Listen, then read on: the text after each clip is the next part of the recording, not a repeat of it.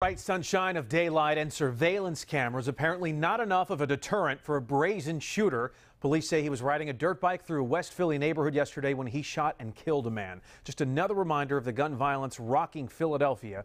I'm Jason Martinez. Marcus Espinoza is live at police headquarters with the very latest, and frustrations in that neighborhood are reaching a boiling point, Marcus. Hey, Jason, that's right. They're sick and tired of telling folks they're sick and tired of the shooting, especially in broad daylight. Now, we obtained footage with very clear images of the shooter on a dirt bike as well, adding even more concern potentially to the dirt bike ATV story, and then also the epidemic of gun violence in Philadelphia. Another shooting in broad daylight, this time right at 6:30 p.m. on Thursday at the corner of 52nd and Girard, this time leaving a 37-year-old man dead. The shooter appears to be a male who was riding a green and white motorcycle, and after the shooting fled eastbound on Girard from 52nd Street. Surveillance footage obtained by a storefront owner who did not want to be identified shows the shooter on a green dirt bike firing multiple shots into the sedan.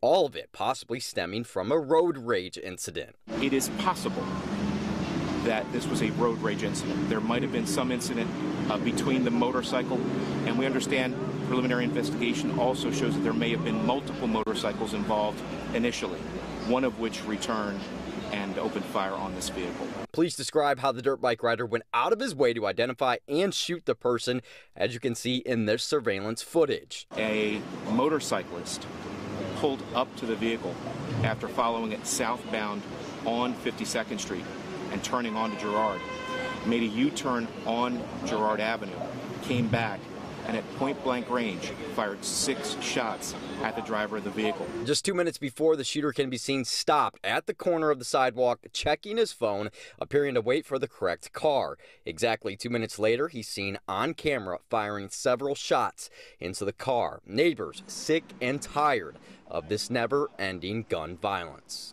I'm sick of it. I'm 60 years old. I'm tired of it. This every day now.